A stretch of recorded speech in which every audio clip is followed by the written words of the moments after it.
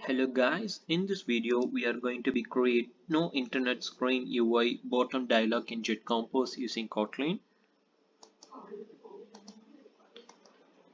To make this UI we need to create some simple button name called show info dialog.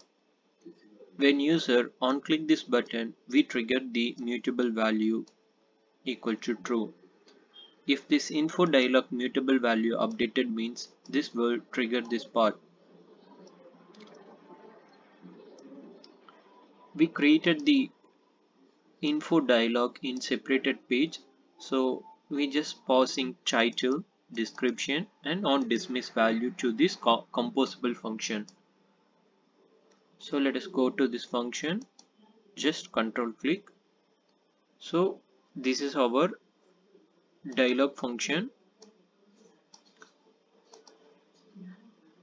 To make our full screen width, we added the dialog property use platform default width equal to false, which is currently experimental, so we need to add this annotation.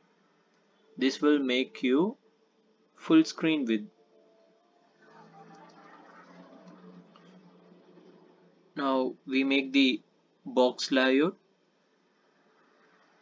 with max height and max width. The background color is transparent right now, so because actually this dialog property use platform default width will make full screen height and width. So we need to show the dialog box in bottom of the page, so we make full screen transparent. Within this full screen we make some another box layer with the bottom center alignment. So we make some background shape like round corner shape with 25 dB start and end with 5 dB, like this. You can make this UI like this. We start with our UI. We added some image.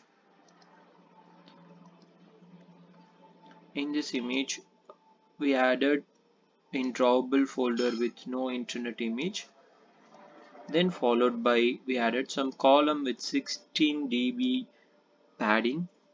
Within this column we added title of text view and description of text view, followed by button name called OK. When user on click this button, this will dismiss our dialog box.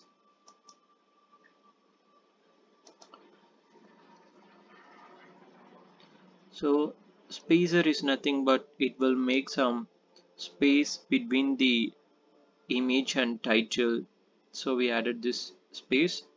You can adjust your own space accordingly to this respective dB.